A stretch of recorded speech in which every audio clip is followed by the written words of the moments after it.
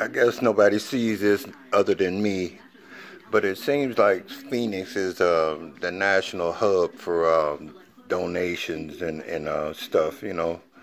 And all it seems like to me is you're supplementing their income every time they think about what they want to have in their house or in their community. They come up with a fundraising that's cleared and okayed by the Channel 3, which is crooked too, and it's helped out from the news to whatever. But if you were a legitimate person from out of town, and I keep saying snowbirds, you would have to go through hell and hot water to have a fundraising or something for yourself, and it would be watched and criticized from beginning to end. Now, nobody ever says nothing about how they collected all the money in Phoenix for different disasters and stuff like Texas and I don't know, you know, Haiti or whatever, Louisiana. None of this money leaves Phoenix, and all it is to me seems like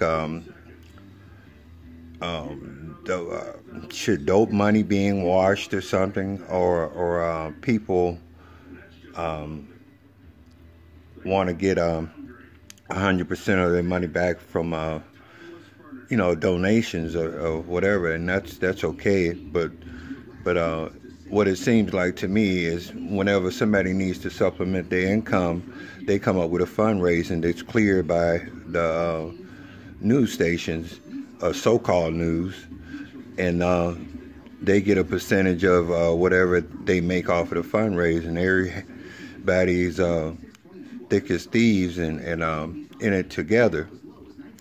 But the only reason I know this for sure is how I came down and called a day before to go to Channel 3 to tell the truth about the waiting list on the at the VA.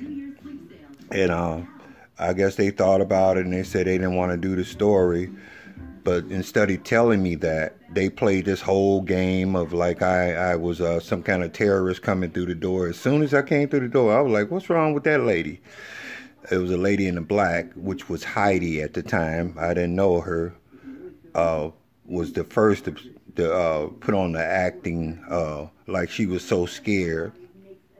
The whole thing was, they said the reason why they treated me like that is somebody came in with a confession over the phone of murder.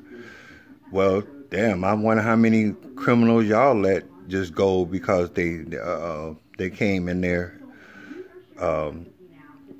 But it was all bullshit. So my whole thing is, I think that y'all have fundraising just to supplement your income. Thank you.